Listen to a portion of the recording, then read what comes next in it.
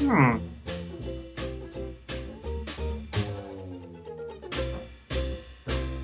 So here we are in the entrance hall of St. Werburgh's Church here in Werburgh Street in the middle of Dublin. On either side of me are two very unusual things to see in a church.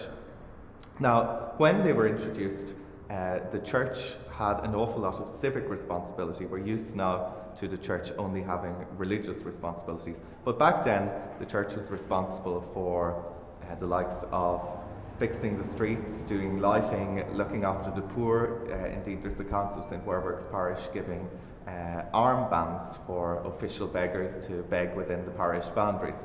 And so too they were responsible for putting out all fires within the parish.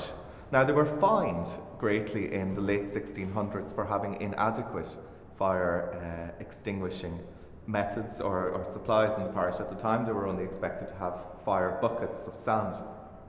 Now this was after the Great Fire of London and they were fined by the King's Bench. So you must remember at the time that here in the ancient city most of the houses would still have been built of wood and the streets were much smaller and crammed together. And they were afraid that, like London, a fire could break out and spread rapidly across the city.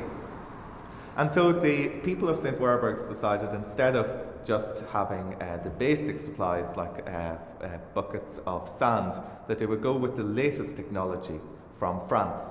And here we have it, St. Werburgh's very own and Dublin's oldest and one of the first fire engines in the city, which could be pumped.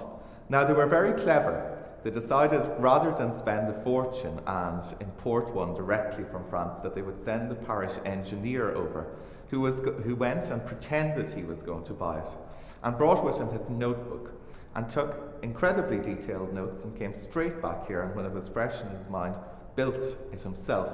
So the parish were thrifty, and thankfully we have here preserved in Dublin the oldest fire engine in not only in the city but also in Ireland.